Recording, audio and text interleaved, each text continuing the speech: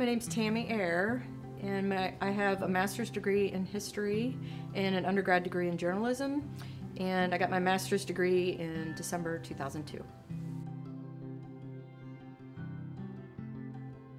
Since I finished my degree, I've stayed in journalism. I was a journalist when I was working on my master's degree. I had started out as a journalist in 1989, didn't get my master's until 2002. So I have worked at 4 papers. I'm on my 4th paper. I was working here in Terre Haute for 10 years, and then I was in Fort Myers, Florida as an editor for 13 years, and then we moved to Yakima, Washington, and I'm currently an editor, but I'm mostly a reporter.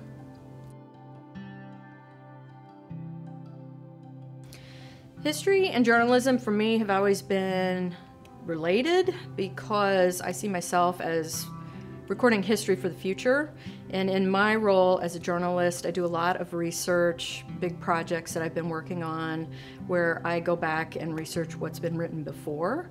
So it's really important to me that those journalists in the past record the information correctly, and I see that as my role right now. I would say I think history is a really useful major. It has a lot of implications for different professions, and I think it's just important. It's important to know how to write well. It's important to know how to present your research well. It's important to do your research correctly and know that you're getting as much primary information as possible. All of those are important, I think, in various professions. I would say the most important skills for me were the research and the writing.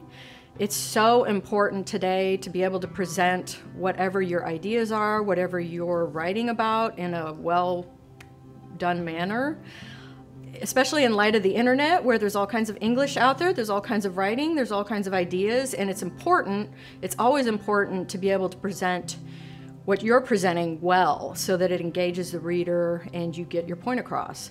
So for me, that's been the most important part, to be able to write that well, but the research has been also important. I think that's important for a lot of jobs.